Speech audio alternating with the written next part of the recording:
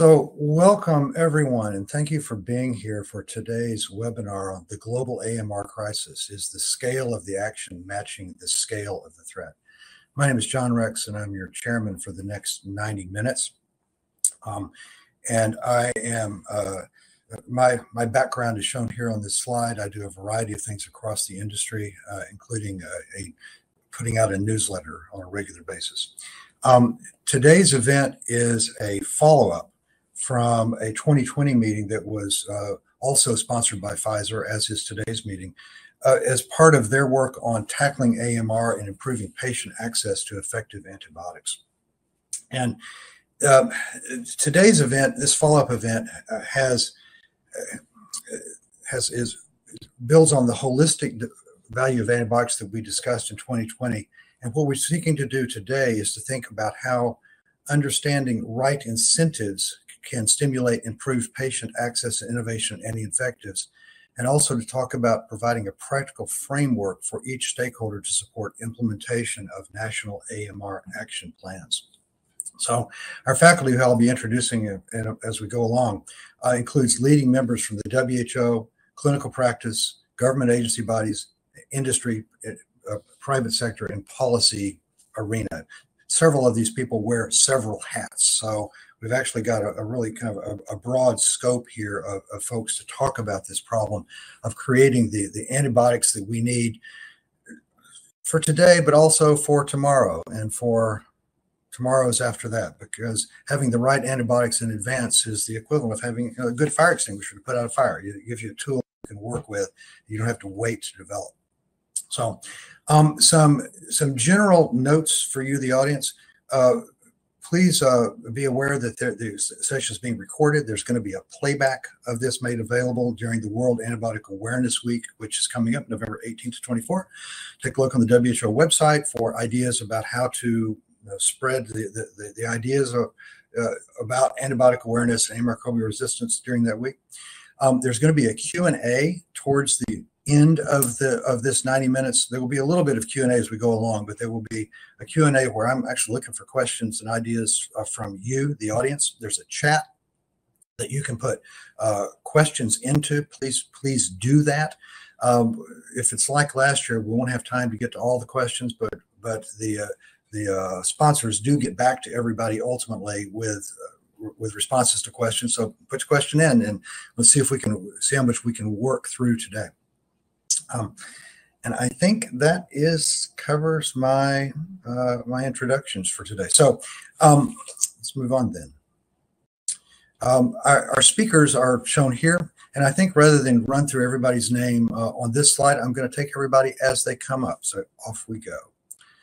The agenda begins with presentations by well, actually, you know what? I'm just going to, because the agenda will make itself really clear as we go along. We will finish in 86 minutes. So our first speaker is Professor Hanan Balkhi, who is a physician pediatrician who started her work in Saudi Arabia, but has moved up steadily and is now at the WHO, where she is Assistant Director General for Antimicrobial Resistance.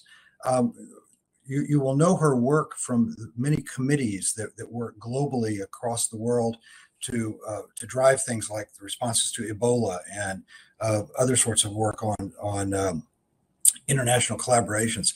And so welcome, Dr. Balkhi, and over to you for your introductory comments. Thank you very much appreciated. John, it's great to see you and colleagues here today. Ladies and gentlemen, good afternoon from Geneva. I'm very delighted to be able to start this extremely important panel today, where we're asking ourselves, is the scale of the action matching the scale of the threat for antimicrobial resistance? Obviously, the answer is a clear no. And the reason is because we are dealing with a very complex public health challenge. We're dealing with more than one pathogen, not just one. We're dealing with evolving bacteria that, in order to survive, are sharing genetic material to build newer and newer resistance mechanisms, which is much faster than the timelines we have for producing newer agents, to say the least. We're dealing with the need to prioritize economical and financial gains from the use of these antimicrobials in other sectors. These are the same antimicrobials we need to treat patients and to prevent death and from the simplest infections. So we need to ramp up innovation in all sectors, whether it's R&D for tools such as diagnostics, therapeutics, or vaccines, or innovation in processes, managing the whole ecosystem in which we live in. We have come a long way, but we are still not at the scale of action that is needed to tackle this crisis. In a recent analysis of the G7 and the G20 commitments since 2015, my division of AMR at WHO, which is a new division, by the way, only established in 2019, we found that there was no lack of language in the declarations of the leaders, ministers of health and agriculture. However, what we do not see is a match in the political and financial commitments toward implementing and supporting national action plans at the country level.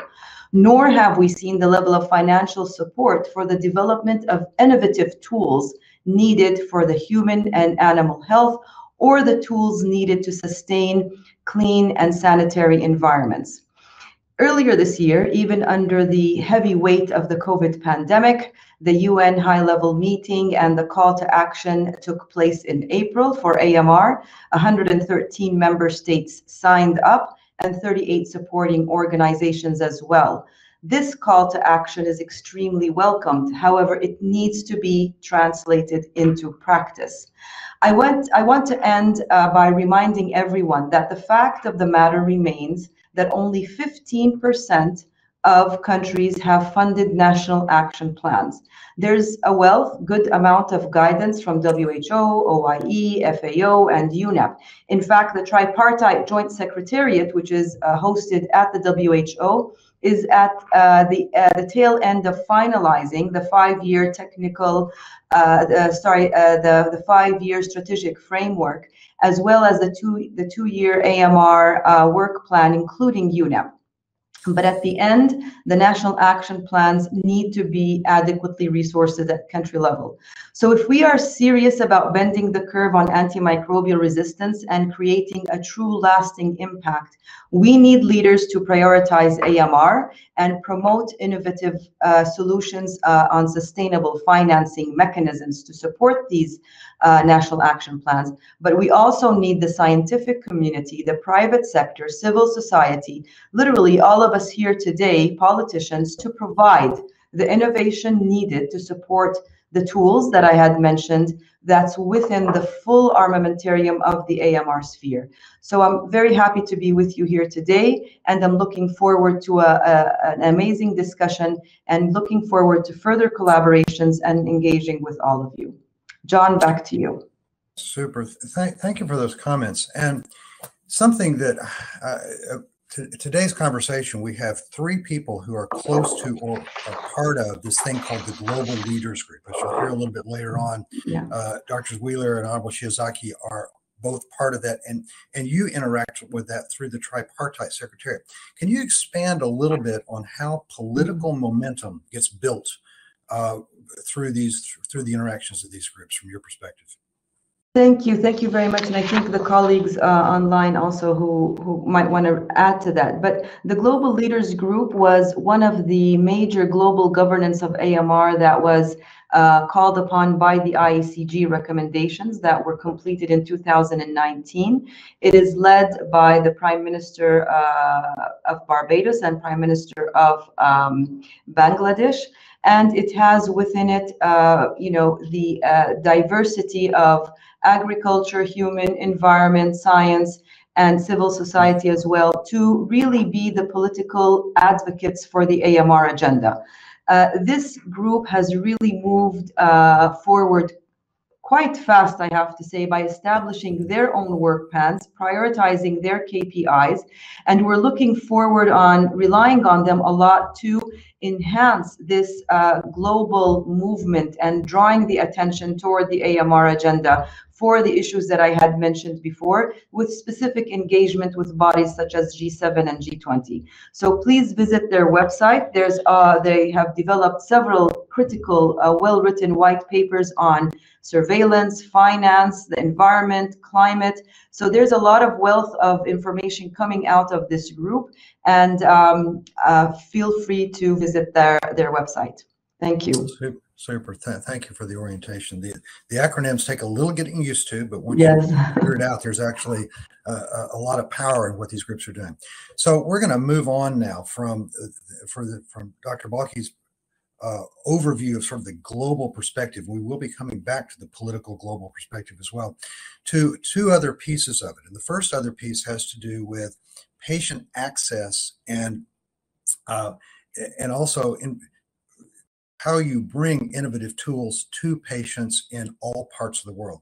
And for that, we have Dr. David Patterson from the land down under, who is a physician who has spent his career thinking about the problem of developing the data required to know how to use antibiotics and taking care of patients. He's also a consultant in infectious diseases in Brisbane. So rest of his CV is on the screen.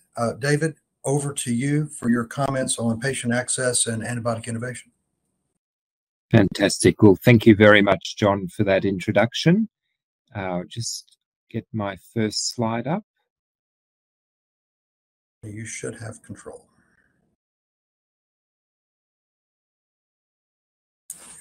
Okay, here it is.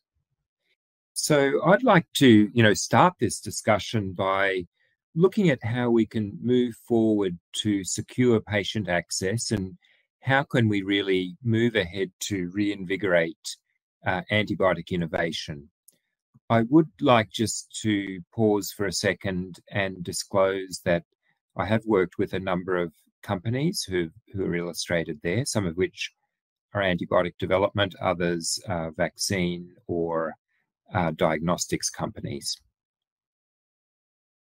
So as John said, I come from Australia, and I think Australia is the only country on earth that actually celebrates the discovery and development of antibiotics on a banknote.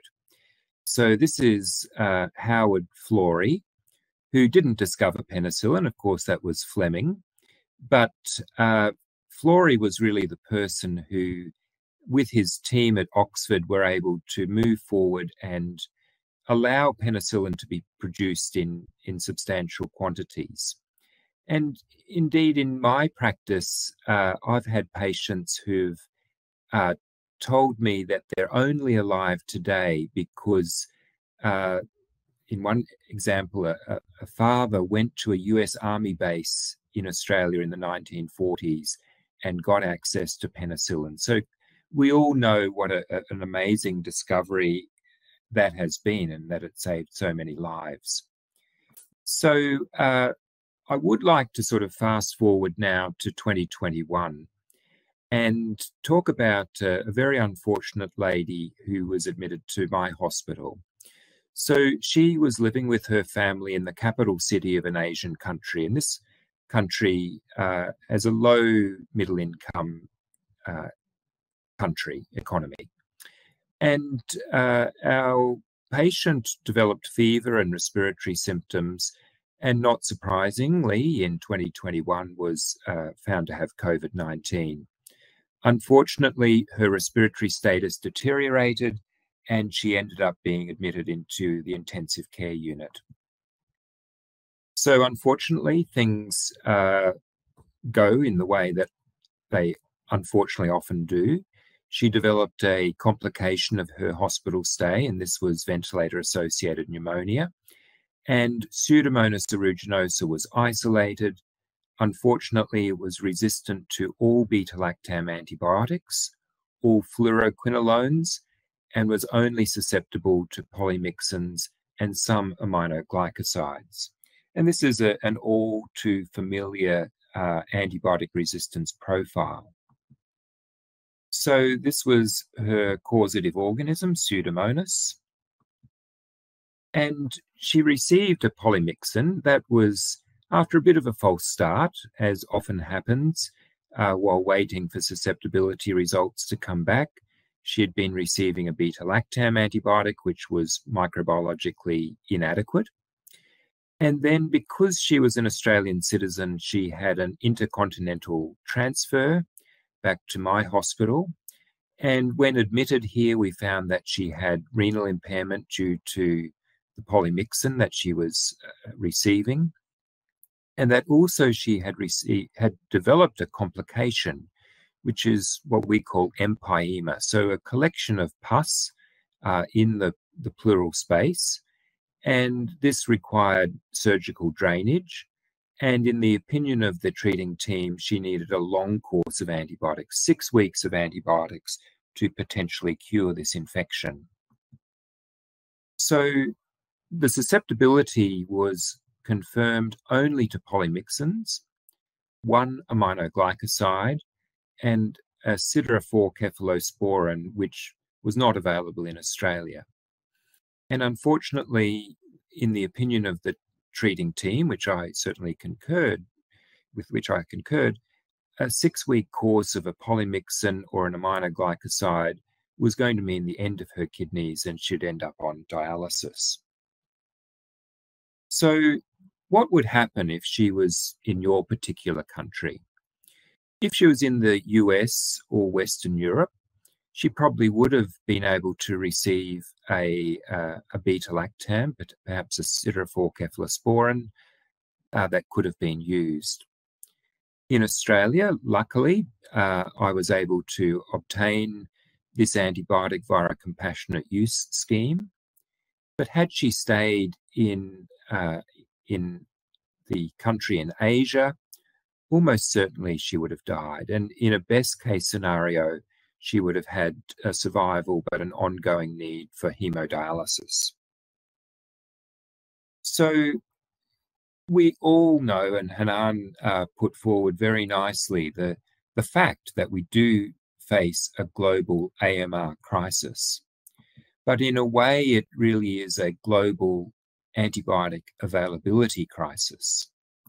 So, even if I look at my own country, if I look at recently approved drugs, approved by the FDA, and look at how long the Therapeutic Goods Administration, our Australian regulatory authority, has taken to approve these drugs, and it's not their fault, it's when the companies submit their approval requests, you can see in many circumstances it takes over 5 years from the time of FDA approval.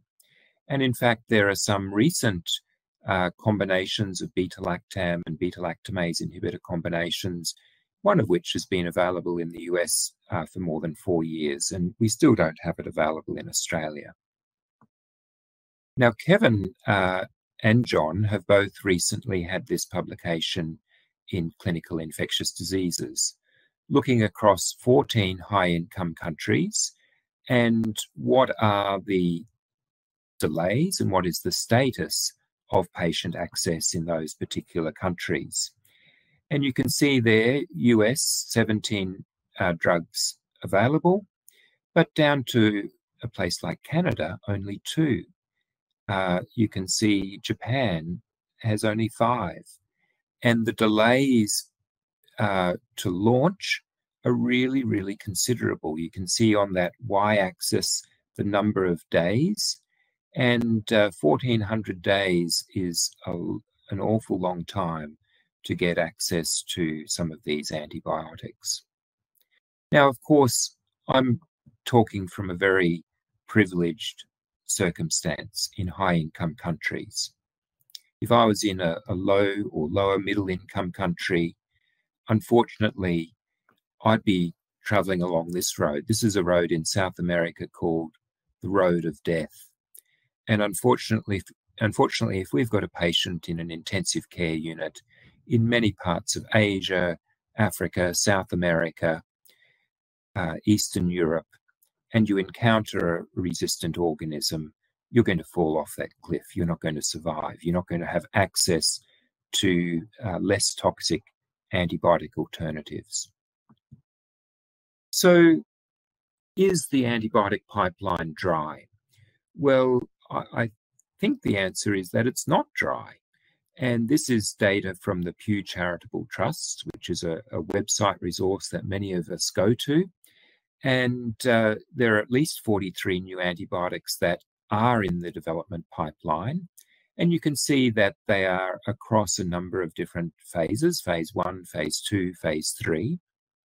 And if we look further at the Pew data, they show that of infectious diseases drugs, if they get into phase 1, 20% will end up being approved by the FDA. If they get into phase 3, about 60%. So it's not a sure bet, but obviously the chances increase as drugs progress across the different phases of testing. Now, I love Russian authors, and I love the opening line of Anna Karenina by Leo Tolstoy. Happy families are all alike. Every unhappy family is unhappy in its own way. And I think looking back at antibiotic development, every antibiotic developer that has failed is unhappy in their own particular way. And I'll give you just one example of what, unfortunately, we do need to avoid in the antibiotic development pathway. This is a well-known case study, Achaogen. And Achaogen had a novel aminoglycoside, got through phase 1, got through phase 2, got through phase 3, was FDA approved, had a beautiful New England Journal paper with this lovely illustration. And it even was tested in very resistant organisms with some survival advantage. But then what happened? There was very little uptake of the drug.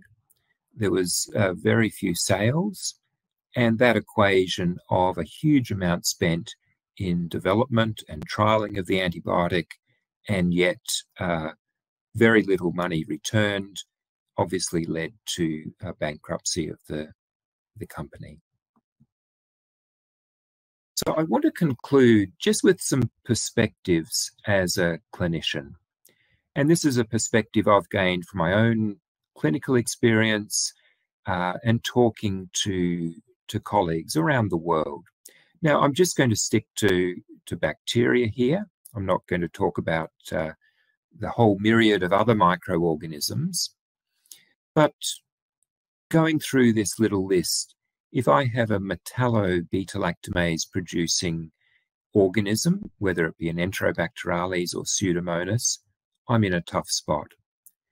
Carbapenem-resistant Acinetobacter, a huge problem, particularly in low and middle income countries.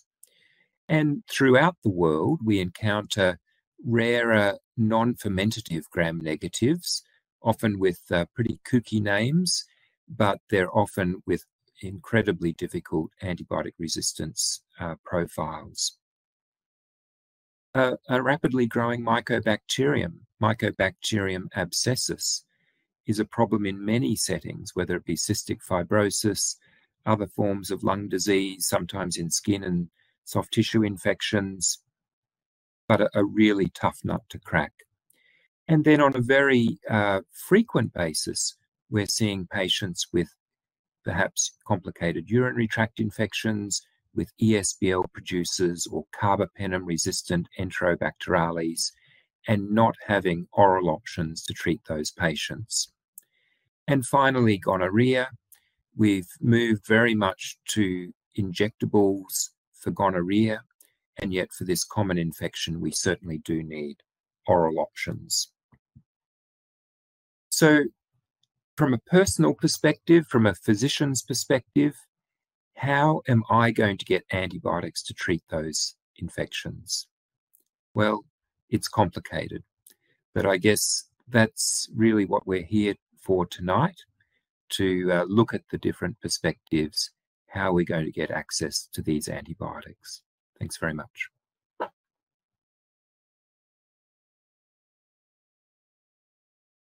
Yeah, and thanks, David, for those comments. You're right; it is complicated, and I have a colleague who likes to joke that if you invent a bad antibiotic, nobody will use it.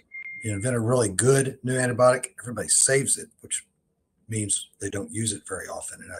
And I think that's the, that's the key lesson of this area, is that we want the new antibiotics, but actually you personally don't want to use them very often, right? I mean, right. You'd rather only maybe a couple times a year you need something like an innovative aminoglycoside. So thanks for that, because it sets us up for the next conversation, which is a presentation by Kevin Otterson, who is among his many other activities, he is a lawyer who wound up running Carbex, the world's largest preclinical antibiotic developer. And he has spent a lot of time thinking about the issues of how to manage the question of why that company went out of business, and what can you do to fix that, and what are the possible tools that we could use at a financial global political level to do that.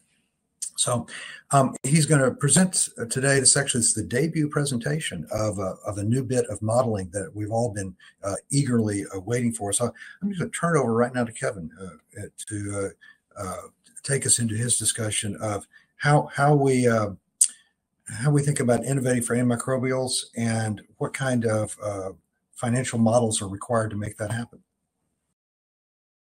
John, thank you for that. I'm grateful to be here. I want to emphasize that I'm here as a professor. This is my academic work. There's an impressive list of people here who disclaim any responsibility for what I say today.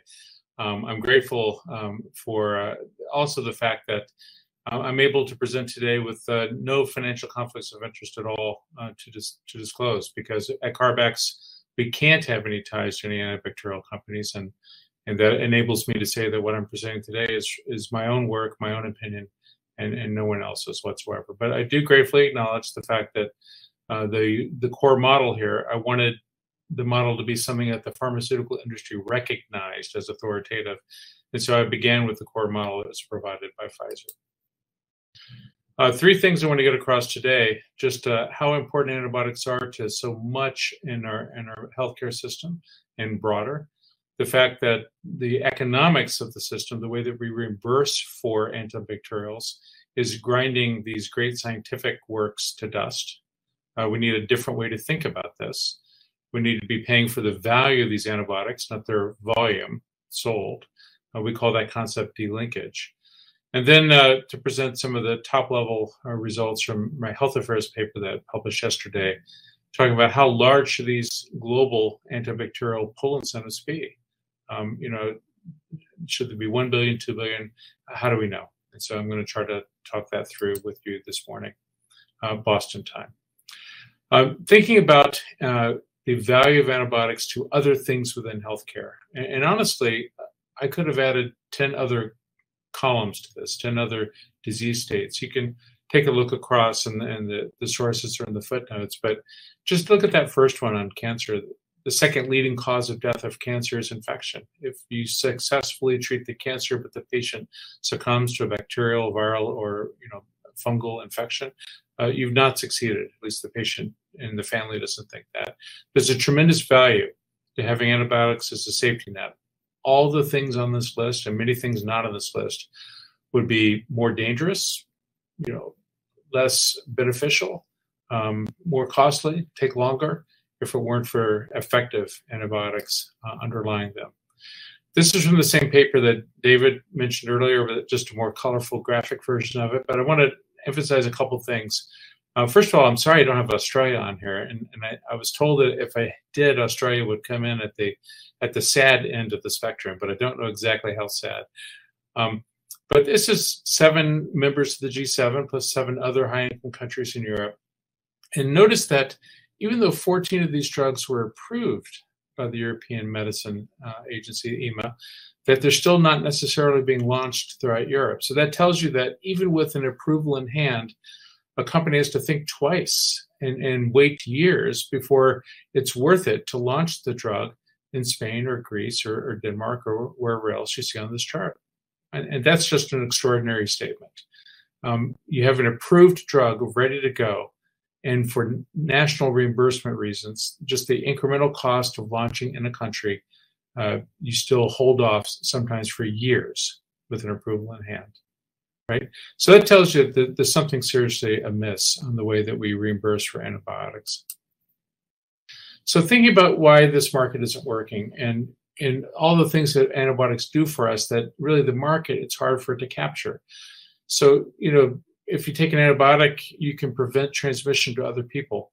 How do you write a contract if you're an antibiotic company? How do you capture that value for the people who don't get sick, because your antibiotic prevented onward transmission? A lot of what we think about in antibiotics are ways to make bacterial evolution less dangerous. And let's be narrow spectrum, let's not damage the microbiome, let's not pour antibiotics into the environment, let's be careful with it. Part of that goal is so that antibacterial evolution over the next decade or decades is less dangerous. How is that value captured at all in our current reimbursement system? How do we reward people for doing the right thing on that issue? This free riding, really almost everything on the previous chart, but think of all the money being made in oncology, on cancer, and the way that these drugs and these therapies depend on antibacterials. But are the cancer therapies paying something to support antibacterial R&D? No. It's easy to free ride on this issue. It's easy for other people just to rely upon it to figure someone else is going to get it done. And that's I guess it's a rational choice individually. It's a terrible choice for society. We need to be paying for antibiotics that won't be used at all or won't be used very much today, that really are there for the preparedness future value. And if we skimp on any of these things, we have less antibacterial R&D than we really need to have. This is really saying the same thing, but more in health technology assessment or law and economics sort of language. Enablement is that blue slide showing how antibiotic supports all of healthcare. Transmission is that example that I gave on preventing onward transmission. But think of insurance. What was the value, if we had it, of having a treatment against COVID in December of 19, or a vaccine against COVID in December of 19? If we'd had it and used it and snuffed this pandemic, in its infancy, when it was still just in a single city, perhaps, then that would have been successful and great for the world, a tremendous value for the world, but the company would have only sold a small number because it was successful in snuffing things out. What is the insurance value of antibiotics? I say that when we get to the bottom, I've done serious work on these issues, these steady values, that the total value for antibiotics isn't going to be in the billions. Its value to society is going to be much larger than that. It's going to be a number that starts with a T. It's going to be trillions of dollars. And yet, as you see on the right, these companies are being ground into economic dust. Interesting science, improved products, but no economic reward. So the solutions that much of the community have come around is push and pull incentives. I lead the largest preclinical push incentive in the world. And we're not going to talk much about CARB-X today. I'm very proud of what we've done, but the focus today is not on CARB-X. I will say to David that we've had a project or two from the University of Queensland. And so we do find the best science wherever it may be all the way around the world. I want to highlight more all of the other actors. So CARB-X is in this red chain, but think of all the basic research without which groups like us wouldn't have anything to touch, because there wouldn't be anything interesting coming out of a university laboratory. But then moving to the right, CARB-X stops at phase 1. Who's going to pick up and pay for the clinical development? BARDA's been the global leader, bar none, on this issue and paying for these things globally. And you see others. GARP now has 2 and maybe a 3rd project, and HERA in Europe is being stood up as a potential funder of these things. And then off on the far right, the pull incentives. And really almost everything on that pull incentive list, with the exception of the United Kingdom, is proposed or is not quite there yet. My point is that all of these links are essential. If you drop any one link out of this chain, the whole thing fails. And so we've got a pretty good system on these first 3 links today. What we lack is a comprehensive and well-established pull incentive. And that's the focus of the work I'm going to present today. So just thinking a little bit, many of you have seen this one before. CARB-X is all about innovation. But if all we did was innovation and we didn't care about access and stewardship, that's going to be wasteful if we don't care about stewardship, and it's unjust if we don't care about access. Furthermore, if you flipped it around and said, I'm going to be an access-only organization, I'm going to get free antibiotics to the world, that's going to undermine stewardship. That's also going to make it more difficult for innovation if you develop free antibiotics for the world. Free is not a good revenue model for the companies. You get the point, is that all three of these things, because of evolution, because of these externalities from antibiotics, we need all three of these things together. And a clever way to solve all three of these things simultaneously is this concept of a delinked pull incentive, paying for value, not volume, so you can reward innovation, provide access, and not undermine stewardship simultaneously. So how big should it be? And this will be the focus of the rest of my time. There's 5 government reports. John and I have been involved in several of these that try to answer this question. I'm a co-author in 2 of them. And these are major works that look at this question either as a major part or a significant part of the study. And all of them kind of converge around a value for a pull incentive of something around $1 billion when adjusted to current dollars. But there's problems. And I've spent the last 2 years, thankful for the sabbatical program at Boston University, and taking a look and reread all these reports, 2 of which I participated as a co-author. And I have to say, first of all, that the estimates that apparently converge around $1 billion are actually partially delinked market entry rewards. And what I mean by that is that it's a cash reward to the company, but then the company still proceeds to sell the drug in the marketplace and make ordinary revenues on top of that cash reward. So there's a delinked market entry reward, but then they still sell and do the normal sort of activities in the marketplace. These $1 billion values don't include that second piece. They're assuming that there's sales in the marketplace, but they don't tell the world the price of those sales in the marketplace. To put another way, it underestimates the actual total cost.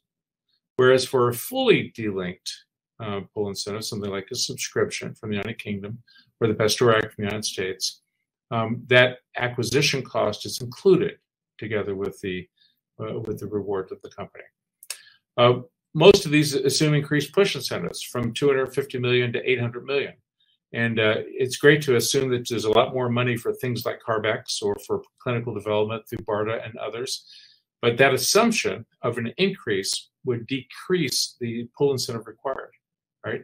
And while the reports assumed these increases, we haven't necessarily seen those things follow through. There's a significant understatement in the chemistry manufacturing control cost, the CMC cost, and the post-approval cost. Really, in the order of in excess of $100 million worth of additional costs that were not accounted for in most of these studies. There was an error in the Circaia study on preclinical success rates, which was unfortunately picked up by each of the remaining, each of the subsequent studies. And importantly, Circaia and the other reports assume a high sales in the market. Remember, these are partially delinked, and so the sales in the market make a big difference. And they assumed it for a drug which at the time it made sense. It was the best-selling antibiotic of the time. But given all the experience we've had in the last decade, we don't think any drug is going to get anywhere close to that in terms of sales. So it's an assumption that which artificially lowers the value of the pull incentive. And it's just not, it's discordant with reality today. So fix these things up, and what you have is, and put them through a model that is an expected net present value model. And that was the goal of my project. So what do you need? And I looked at several potential outputs. What is the global peak year sales? In other words, let's forget about pull incentives. Let's just do this all through sales. We did a straight up market entry reward, which is just a cash reward. And then the company still makes money in the market. A subscription, which replaces market sales. It's a fully delinked award. And then this might be a little too wonkish for today, but there's a lot of difficulty with the preclinical data. It's just really thin and varies a lot. And so if you instead assume an acquisition at phase 2 for a phase 2 ready asset, at a reasonable price, 500 million, then it's easy to then simplify the model. And this is really the direction that I've gone in this paper. So the key things in an expected net present value model is you're looking out to the future. You're trying to project what's the chance that this drug will move from this first phase to a second phase and the third phase. What is it going to cost to go through those phases?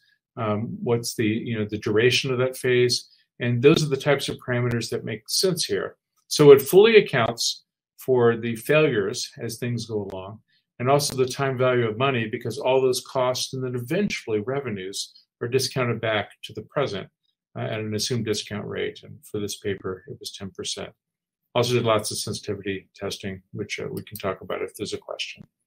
So it was important to me that this is not based on secret data. It's not based on a secret model.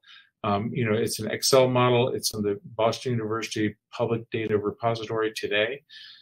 It's something I directed myself, and there's an extensive supplemental appendices which describes where all the data came from and where it all, how I dealt with it and adjusted it in some cases. But importantly, this dashboard, which is the Excel model, allows any other researcher who has better data or maybe subsequent data that comes out in a year or two to be able to push it through the model and to see how it changes the answers. So it's a fully replicatable, every piece of it is in the public domain of the model and the data behind it, so that anyone can take a look at it and try to improve upon it or show us and the rest of the world where it misses the mark. So some of the results. I used the subscription. I report the data for the subscription plus acquisition. It's over 10 years, which is why it's called sub 10. I think it's the best estimate for what the Pasteur Act, what the UK program is trying to do.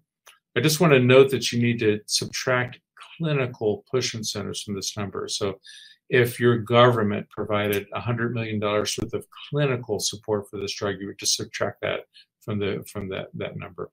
But you can see the numbers here.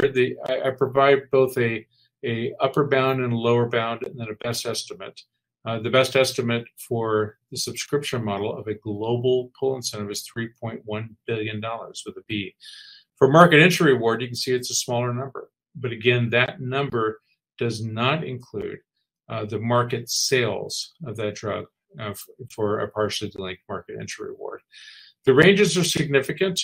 Now, I want to emphasize that the data is not perfect on what exactly the cost would be to produce one of these drugs.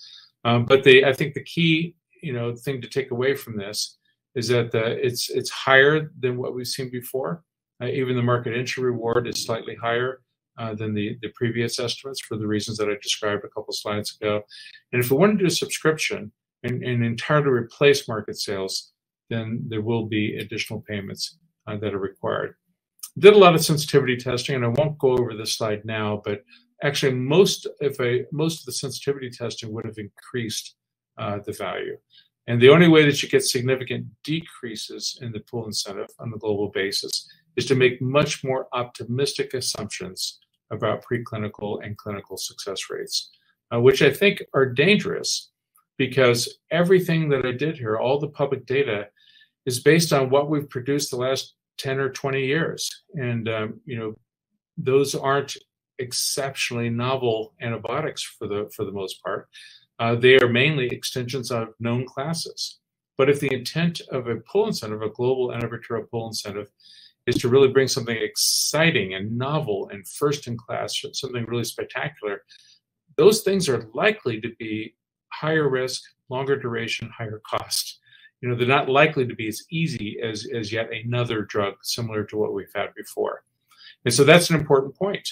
And so the ranges are important. And John and I have published previously, an idea that really has been picked up in the Pasteur Act is that not all drugs are created equal. Many drugs that have been recently approved may get nothing under a Pasteur system. Some would get a small amount, and then depending on their outstanding characteristics, others can get something larger. A range is appropriate, is part of what this data tells me. And as more countries adopt things, of course, there should be adjustments as well. So both push and pull incentives, totaling several $1 billion, are required to make this thing economically attractive and sustainable. I'm talking here about what it would take to get the companies in, not what the value is to the world. Acquisition business case, I think, is the appropriate thing to focus on. Here's my best estimate. This is paid over 10 years. So if you think about it that way, 3.1 billion is $310 million worth of revenues, fully delinked. So that's it for the company. They're not making other sales, in the world under this model. And that is sufficient. It certainly isn't going to make anyone, exceptionally wealthy, but it's sufficient for them to meet these expected and present value goals. And most importantly at the bottom is that everything here on Pasteur and the UK pilot, these numbers are within the range of both Pasteur and the global incentive implied by the UK pilot. That means that if we get enough critical mass, if other high-income countries don't free ride and pay their fair share, that this system will actually work. The numbers that are being talked about are actually in the realm of effective incentives, which I think is spectacular news. It would be terrifying to know that we're too low or too high by an order of magnitude. And so with that, I thank you, and take a look at the paper at Health Affairs and all the other work I do at Google Scholar. Back to you, John. Fabulous. Thank you. And we've now toured three aspects of the problem of AMR. Hanan gave us a global view on the need for antibiotics, vaccines, diagnostics, and clean food and clean water. David showed us a picture of a truck. It reminds us that there are parts of the world where that access part is a big lift, and we need to be thinking about. And even in well-developed countries, access to important tools is tricky. And also, between David and Kevin's presentations, we're reminded that innovation, true innovation, takes a lot of time, takes a lot of money invested into those products. And the more innovative the product, in many ways, the less the sales should be, because we actually would like to preserve those for the settings where we need them the most. And yet that actually creates a perverse problem in terms of keeping the companies viable after they've invented the drug. And I think the theme that we're now going to move into is, how do you trigger implementation? And we've got three speakers who are, all of whom have worked at a global political level from different angles. And I'm going to aim basically the same question at all of them to start off our panel discussion. How do we encourage political leadership, commitment, and action? And that's really sort of the whole theme here. We've got a lot of data. We've measured the problem. We've got its size, its shape, its scope. Now, what the heck do we do? So for our first panelist to add to the queue here, we've got Ramanan Lakshmanarayan, who is an economist who I met by his writings probably 15 years ago, I think, Ramanan, who has been working steadily over time at a variety of levels to connect and to deal with this problem. So, Ramanan, over to you for some initial reactions to what you've heard and this theme of how do we actually now move to action? Thanks, John, and thanks, Kevin. Great talk. Look forward to reading that paper. Certainly this is a good time to restart these conversations now that COVID is sort of settling down a little bit.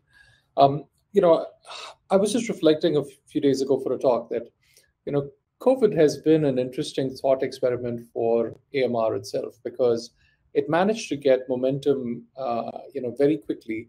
In some sense, it showed what the world was capable of if there was a true emergency which was staring the world at the face, and the quantum of resources and attention that was, available and ready to come to the table. Now, of course, with new antibiotics, we unfortunately can't develop new antibiotics in 8 months like we did for a COVID vaccine. And this is where there's a divergence between our ability to address this pandemic, an AMR pandemic, with the alacrity that COVID was possible to address COVID. And there's also been, some idea about how countries have responded to COVID, or how populations have responded to COVID in terms of antibiotic consumption. And interestingly, there's a big, developing country divide. In many developed countries, antibiotic consumption actually went down, in developing countries and low and middle income countries, antibiotic consumption went up, indicating that antibiotics are really a backstop for the health system. So when nothing else is available, you can't get it better in a hospital. You really don't have proper diagnostics, and people turn to antibiotics as sort of a, as sort of a, salvation in some sense, because they're seen as safe, potentially effective, regardless of what the condition is. And that, in a nutshell, underlies the problem with antibiotics, which is that people mistakenly think of them as being this cure-all, drug that should be used whenever there's nothing else available, or even when there are other options. So I think the next steps, sitting where we do, on sort of hopefully the tail end of the worst pandemic to have hit the planet in the last 100 years, I think we have an opportunity. And we have an opportunity to correct some of the challenges, or the mistakes that we've made at addressing AMR in the past. I think the first thing is that I think we need to simplify AMR. We're way too complex. We need to focus on just 4 agenda items. I think we now have a lot of evidence that vaccines are a good way to avert antibiotic consumption. Infection prevention and control is a second way of doing it. And in the context of COVID, there's been a lot of attention on hand hygiene, on masking, on healthcare infection prevention, and I think this is a good way to segue into doing all of these in a sustainable way going forward, which helps with AMR.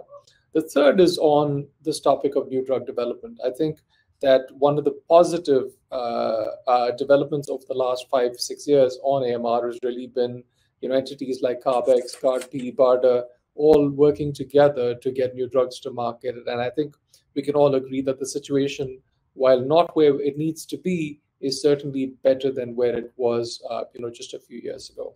And the last point is really about, I think it's time to really act on the animal and environmental side and remove antibiotics where they are used purely as industrial inputs and not really for the purpose of improving animal or environmental health or human health.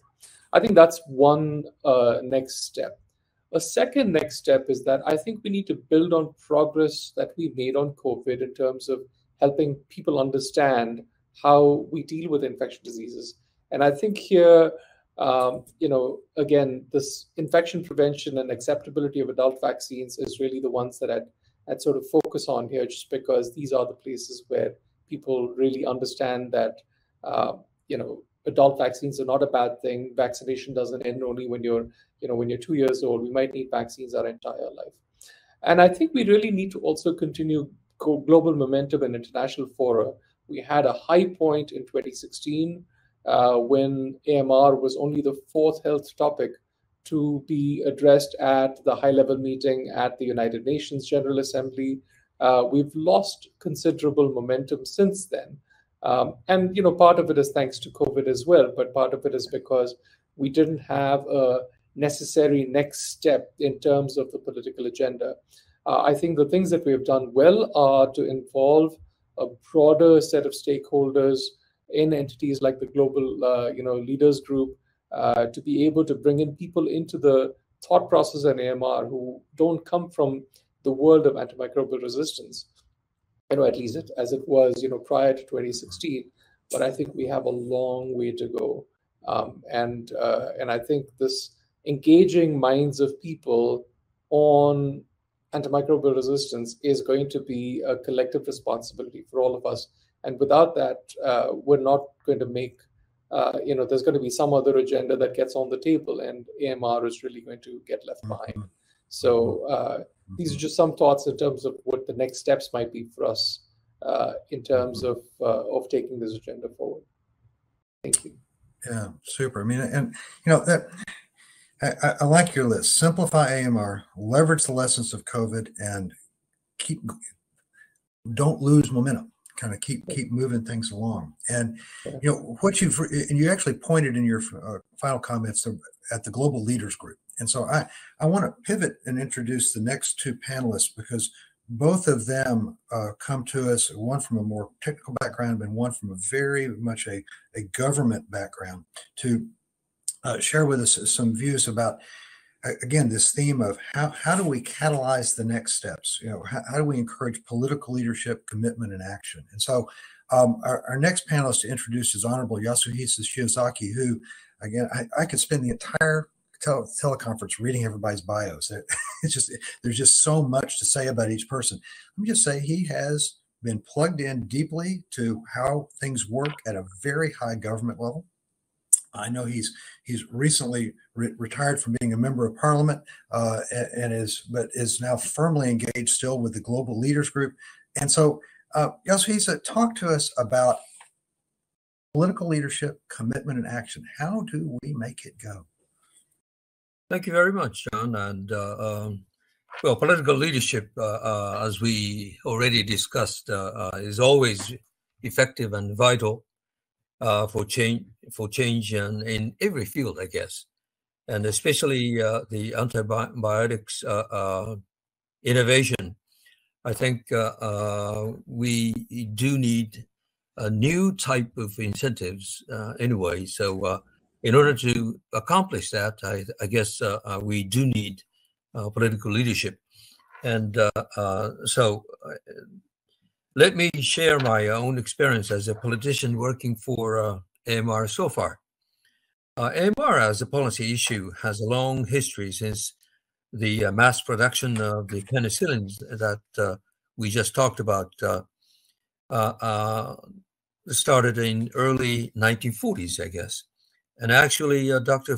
Alexander Fleming already touched upon the name, who discovered penicillins, predicted the emergence of drug resistance in his lecture at the Nobel Prize award ceremony in 1945.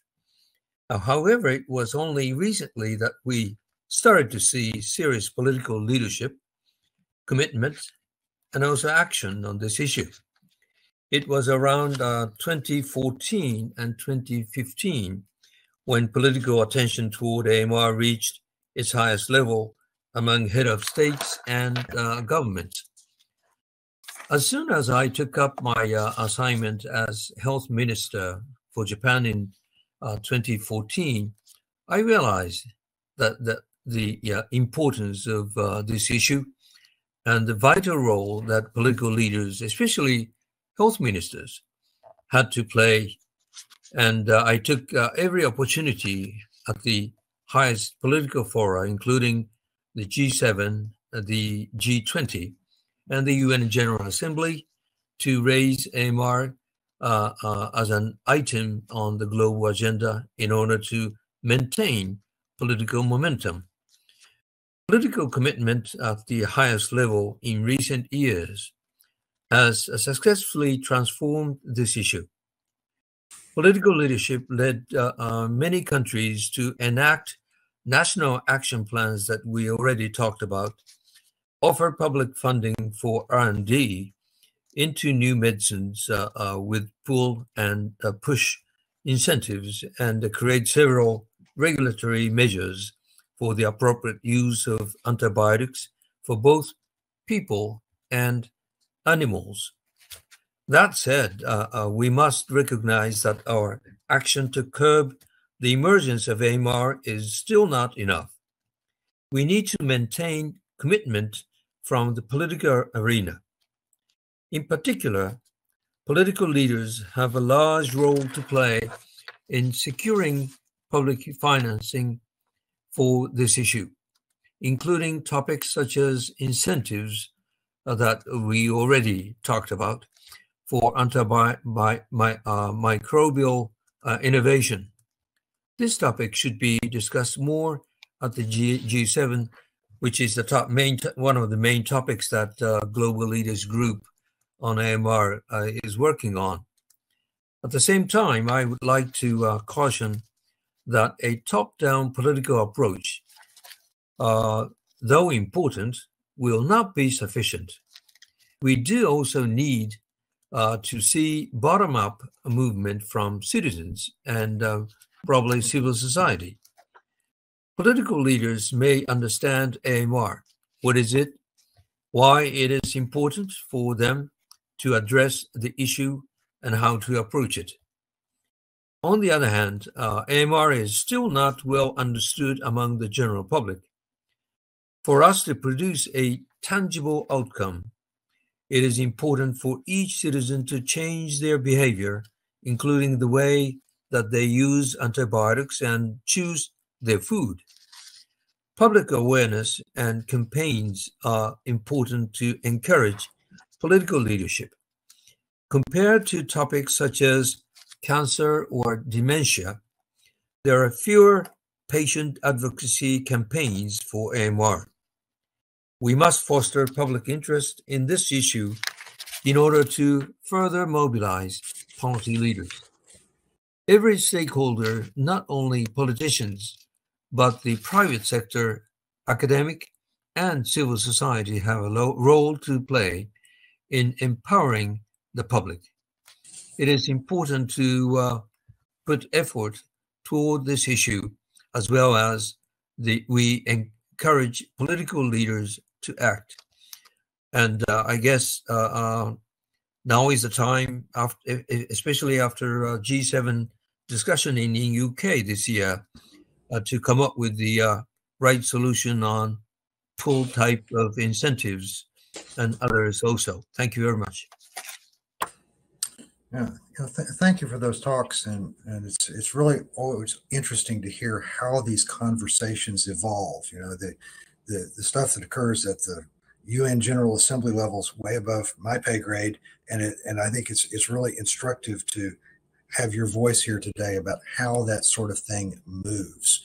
And let's now move on to our third panelist and talk about the same question, but from a slightly different perspective. So our final panelist is Dr.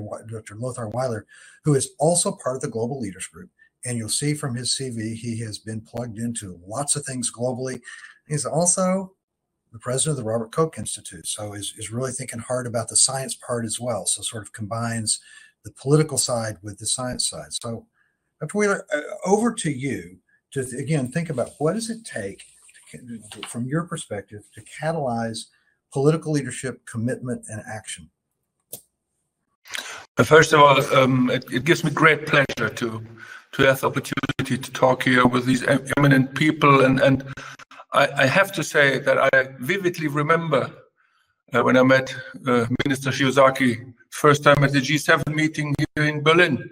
I had been in office just for 5 months or so, if I recall it correctly. And I remember that the top issue here was AMR, and particularly when it comes to the market failure and the development of new antibiotics. And as you perhaps may remember, I brought in the aspect of surveillance, which I always considered very, very important. And I come to my first point. First of all, I'd like to echo what has been said before. Absolutely, particularly Ramana, what you mentioned. Of course, you hit the whole spectrum of the issues that we are targeting when we're talking about antibiotic resistance. But let me make perhaps some further additions of. Let me share with you some further thoughts.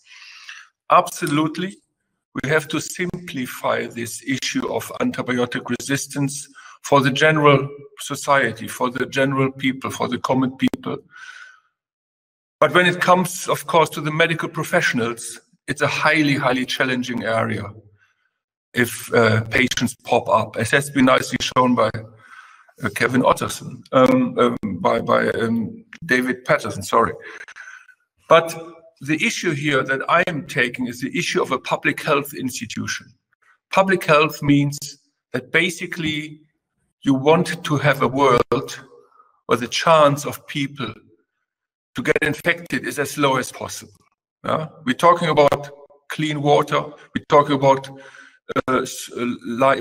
living conditions, we're talking about equity. So we're talking about a world that gives each and every individual a chance not to get infected. So prevention of infection. This is when it all starts.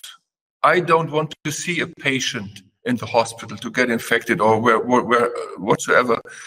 I want to minimize the number of infections on a global scale. This is the first step we have to take. And if you think about this, there are many things you basically, by educating people, by providing better living conditions, you reduce tremendously the number of infections. By behavioral changes, but whatever you think about, you reduce the number of infections. And by reducing the number of infections, of course, you directly have an impact on the number of resistant bacteria. That's for sure. That's very important. This is a key point. And all the different issues we have in the IMR action plan that was set up by WHO some years ago, you have all these issues. The other issue is when you now look at COVID, I consider this, of course, a huge opportunity. COVID has shown that when there is a crisis, the world is able to react. But again, we're talking about an infectious disease. So again, disease prevention, infection prevention is now on a higher stake. And we should use this also to reduce infections when it comes to antibiotic resistant bacteria. This should be really, this is a key moment when we should be able to teach many people worldwide that it's worth to work on infection prevention, to behave differently, to take up hygienic measures. And here is the key issue. From what I learned, particularly from the political side, but also from all other sides, you do not concentrate on too many crises at the same time. You have one particular crisis, you want to solve it, and you get exhausted. And look at COVID right now in many countries. Fourth waves are scaling up, but the impact of really reducing it, of new measures, that people are already getting exhausted. So we have to link the AMR area, because it's an infectious disease, we have to link it to the hygienic and prevention area of COVID-19. This is something we should do. And in addition, I think if you simplify it, we also have to bring it together with other issues. If you have 4 or 5 crises, let's take the climate crisis. There's also a part of the climate crisis is causing infectious disease because biodiversity is reduced. You poison your environment with antibiotics. You produce another amount of antibiotic-resistant bacteria.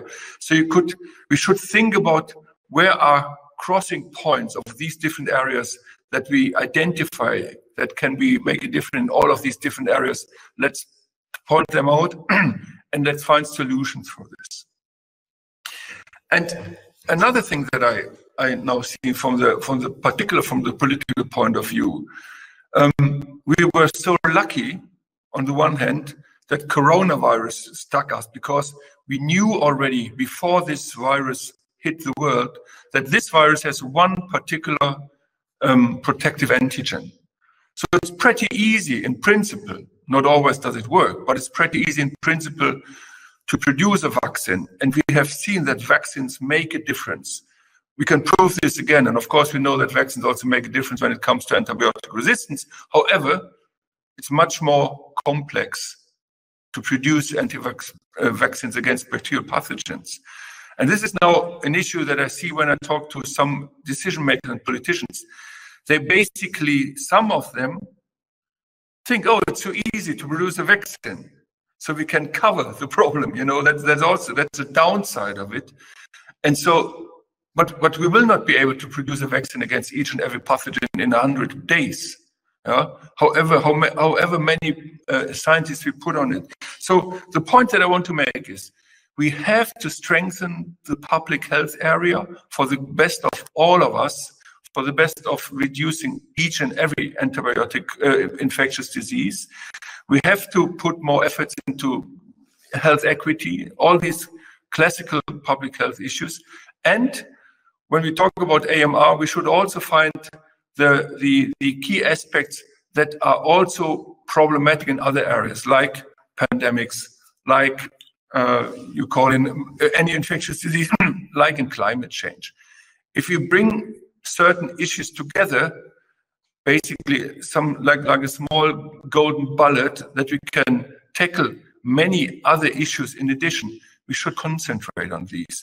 And this is something that I think we are particularly looking in the global health, global leaders group, that we want to transform these and overall the 4 areas that we're talking about. We're talking about medicine, we talk about veterinary medicine, we talk about agriculture and environment. And there we have to find areas and sectors which overlap.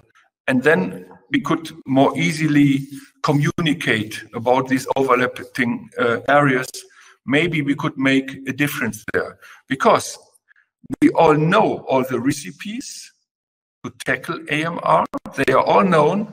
We have a problem to provide new antibiotics, but we know all the recipes. We know about antibiotic stewardship, we know about hygiene, we know all these other things, but obviously implementing them is not easy.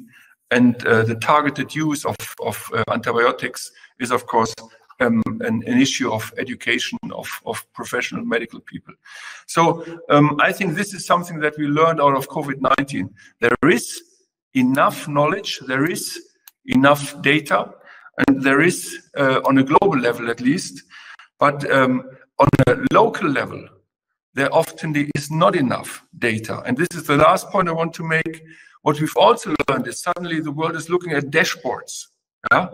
Everybody's looking at a dashboard, seeing numbers popping up at Johns Hopkins University or our world in data. If we could use this momentum and suddenly everybody would look at AMR dashboards worldwide, maybe we could get more momentum in this. And again, we could link these different tools, because nobody can look at 10 different dashboards. Yeah? So again, the point here is, let's use a small amount of tools that everybody can take a look on and then make our decisions from this. Because on a local level, you need local data, good data, and then only you will be able to come from data to action. And this, of course, the national plans, the national antibiotic plans need to be enforced in each and every country. And as Hanan already alluded to, not many of these nations have already an AMR action plan. Thanks. Wow. Well, thanks for that, for those impassioned comments. And again, I'm always fascinated to hear about how conversations evolve at the global level. And actually, you're making me simplify my Ramadan's list even more. I'm down to connect crises and leverage COVID as the basis for communication upwards and downwards about everything. You know, it's kind of like you can often get a good start with that. So let's actually shift a bit to a question of data, because one of the things that I have learned from several of you is that in order to catalyze political action, we would like to see these delinked awards come into play. We're going to need to be able to provide information to policymakers about what's needed and why it is needed. So I have one very technical question for Kevin. It came in the chat, and the question has to do with, you said $3.1 billion. Is that the same number for all new antibiotics? And if not, how's it going to get adjusted? So can you comment on what's going on there? Absolutely not the same number for all antibiotics. So I would think if you looked at the antibiotics from the past decade, you would say that the great majority of them probably would not get any sort of Pasteur, subscription award. And looking forward to a highly innovative, more innovative pipeline, you would think some things would barely make it over the bar, and we get the smallest award. Some would be, intermediate, and some might be spectacular. And it's important and should be rewarded at a higher rate. And it's important to note that you may not have all the data on the moment of the first FDA or EMA approval. It may take years to get the data that shows that what was a good antibiotic is actually a spectacular one. And so I'm grateful that in Pasteur, there's at least proposed a way for companies to come back in 5 years, after they have better data, and to apply for the higher award. Because we can't pretend that all that data will be available at first approval. Well, and I'd also would add to that, if you want to look at an example of generating data, the UK's pilot has already laid out a point scoring scheme for what's interesting about a new drug, and they've used it to pick drugs. And I think that's actually an example of generating information about how you can how you can couch your decision making in quantitative terms that other people can understand. So thinking a little bit more broadly about kinds of data that make a difference, I'm just going to warn all of you, I want to rotate around and ask, what kinds of data do you think would make the most difference to have for the next step in the conversations that you're looking for? Let's actually, I'm going to pick on Ramanan to start with. So, I look at a lot of the work that you're currently doing, and I think about getting the government of India involved. When you think about the kinds of data that are required to get a government involved, what do we need, and do you have it? And if you don't have it, how are we going to generate it? Thanks, John. Actually, Lothar mentioned the issue of dashboards. And in fact, we took a crack at this in the State of the World's Antibiotics report in 2021. This is the second of the State of the World's Antibiotics report. And what we realized was that, first of all, we need to focus on, there's not one stakeholder for AMR. The stakeholders for AMR are the people who run the vaccines program, the people who run IPC, people who run WASH, people who are taking care of, public health and primary care in general. There are people who, involved in medical education. Because you have different people who are responsible for different pieces of AMR, all of whom, or at least many of whom, will have to participate in helping us make progress. We need to have these multi-sectoral, broader sets of dashboards. We did come up with these dashboards, I believe, for about 100 countries in that report. They're all online, the State of the World's Antibiotics 2021. And what it tells you really is that there's highly variable progress on different input indicators and output indicators on AMR, whether it be consumption, vaccination, IPC, all of these. I think a related point here is that we don't want to over-focus just on antibiotic consumption. Antibiotic consumption can be a good thing when it is appropriate, because a lot of people still die because of lack of access to antibiotics. But without having a dashboard sort of an approach, we might hone down on things which are not the most critical things to focus on. Peter Collignon and I had done a paper a few years ago, just published in Lancet Planetary Health, I believe, which showed that consumption was not the primary driver of resistance in low and middle income countries. It was many other factors. And so we should sort of think a little more carefully about what drives AMR and not just over focus on consumption. That said, I think there's a big difference, and John, you know this because you and I have both served on the US Presidential Advisory Committee on combating AMR, and what I think worked for the United States to have made progress, significant progress, and have caught up with Europe is really the fact that the CARB Action Plan had targets. Every one of those had targets, and every agency knows what they're chasing. And I think 2016, the big mistake was having lost a major opportunity to have set targets for whatever it might be. You can set targets saying, I want to have my top 10 hospitals in my country have a stewardship program.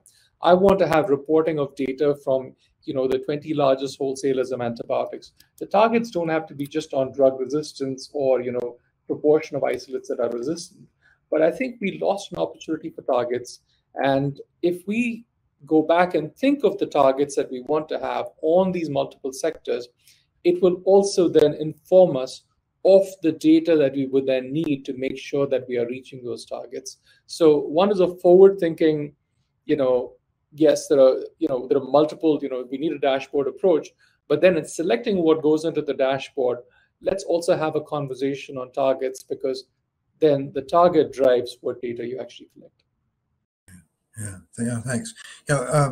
David Lothar, any one of you want to add to that theme about data that you would find useful in your conversations? I just saw David raise his hand. Go. Yeah. So, John, I've been really struck in the last couple of days, the 5 million deaths related to COVID figure came up. And, obviously the CDC in their threat analysis did have, deaths and infections. But from a global scale, we don't really have very good data. And, I think it is that sort of data that might make governments listen. Now, of course, it's very hard, even in randomized trials, it's hard to say a particular person's death was caused by the infection. Sick people die, old people die, and sometimes they die with the infection or, recently following an infection. But I think having some sort of accurate gauge, or we're never going to get it perfect, but gauge of what is the impact in terms of lives lost, I think that would be quite important, and obviously categorized by infection type, so that we can, I noticed one of the, there was a question in the chat about a league table, and how are we going to work out what our priorities are, and are potentially deaths attributable to certain forms of antibiotic resistance, and therefore could that inform the need for certain antibiotics? Is that the way forward? Yeah. John? So, yeah, fire away. Yes, sir. Can I? Learning from the lessons in Japan this time about the COVID-19, the data of virus, especially variant virus, I think our National Institute of Infectious Disease was very slow to disclose the data to the universities and research institutions. And I guess especially the genomic analysis should always be disclosed in order for other parties of research and development can easily make research, new research, and come up with the right solution to antimicrobial cases. And so the disclosure of data by the government especially is crucial to fight against the antimicrobial resistance issue, I guess. Thank you. Yeah, you think there about the whole idea of global surveillance systems. And Lothar, you commented on that a second ago. Can you talk a little bit about what we need to be doing there? Yeah, no, exactly. So of course, we need data on what we call the burden of disease.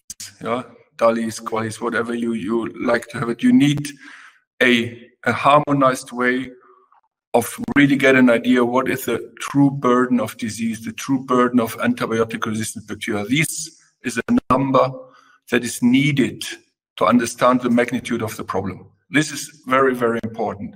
And there is a technological way to do this, and we should push that this is done in each and every country. And this concept has to be promoted and understood. Because the toughest outcome is, of course, number of people lost, the lives lost. But there is a totally other dimension if you look into burden of disease calculations. And the second thing that I wanted to make, and exactly coming up, what Minister Shikozaki said, it's we need global, open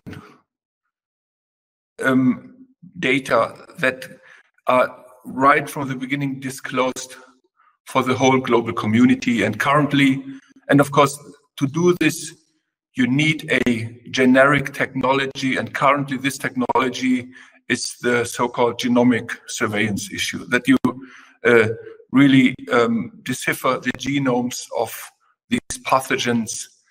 And by this, you get a lot of information, bioinformatic information, not only for even being able to produce or do research on new antibiotics, but in addition also, you understand the driving mechanisms, you understand the evolution of the pathogens, and the more of these data you liberate to the whole scientific community, the better you're doing. This is a global system, I think, is utmost important. And here I refer to the WHO hub that has been or will be set up in Berlin for the whole world, basically trying to link certain surveillance tools mostly via national public health institutes, and disclose this data as soon as possible. You need trust in all the governments. You need to exchange this data as soon as possible, and AMR pathogens should be part of this global surveillance system. I'm absolutely convinced that we need an open data society. This is building up trust, and this is really important. Yeah. No question whatsoever about that. And having those data available, and yet we don't. So how are we going to make that go forward? All right. So we're into our last few minutes, and unfortunately, there's never enough time for all the possible questions.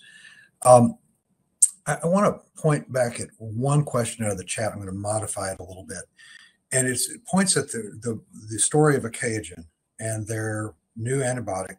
And the questioner says, well, they went broke, but they did succeed in bringing a new drug to patients. So could that be considered a success? They succeeded in bringing a new drug to patients. So the question that I'd like to point at Kevin and David quickly is, did they actually deliver to patients? Could you get the new drug? I mean, I think I heard the answer in your presentations, but what are we going to do to get these drugs available? Anything new in other parts of the world outside the United States? David or Kevin? That drug is something of an orphan now. It was purchased at the bankruptcy estate by an Indian generic company, who is chosen not to continue with the application in Europe. Yeah. It's unclear whether this drug will be available anywhere, and certainly the company has not announced plans that I'm aware of to invest substantially in the post-approval ongoing development of that drug. Yeah, the withdrawal from Europe is very clear. They said we can't afford to meet the requirements. Doesn't make any sense. David, anything to build on there, because you've been thinking about low middle income country access? Yeah, I mean, I think there's a lot of lessons learned, and one of them is if you're going to develop a drug for very difficult to treat infections, you've got to think very carefully about where you're going to do the trials, for example. And clearly you cannot go into it with the possibility that you spend, I don't know, $1 million per recruited patient or whatever it might be. And so there's potentially a role for trial networks, particularly working across lower and middle income countries, that where resistance is really at its hottest, to potentially bring those costs of phase 3 trials down. Now it's a lot easier said than done, but obviously a lot of lessons from the Achaogen experience. Yeah. Okay, I hate to say it, but we're down to the last minute, so I'm going to actually have to sum it up. I cannot possibly get through all the remaining questions, but let me just say that I want to thank our speakers, because Lothar and Yasuhisa, the theme you've given me is about connecting crises and global communication about data and using it at a political level, and I'm delighted to hear what the Global Leaders Group is doing. Ramadan, you pointed at the idea of leveraging COVID as a basis for communication. And I like your list of 4 things: vaccines, infection control, new drugs, the animals, the environment. And I think you could probably get a story from COVID out of all that lets you communicate about all of those, because that's what it actually takes to cause people to really understand the issue. Kevin and David, thank you very much for giving us a tour of how drugs come forward and how they can fail even once they have demonstrated their value in the clinic, and why access, the last hurdles, among the last hurdles, is the hurdle of access to the new drug around the world, being sure that the supplies are available. And finally, Hannah and Balki had to leave us. unfortunately, she was called into another session. And she gave us a great view of a global perspective on what is needed to ensure that we actually have the drugs we need in the future. So if you come back to the overall theme for today, our big goal for the day was conversations about incentives to drive innovation and to how these need to interact with patient access.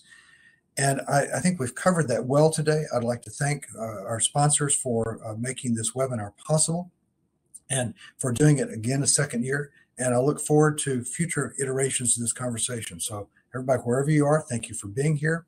Stay safe. We'll be in touch. Goodbye now.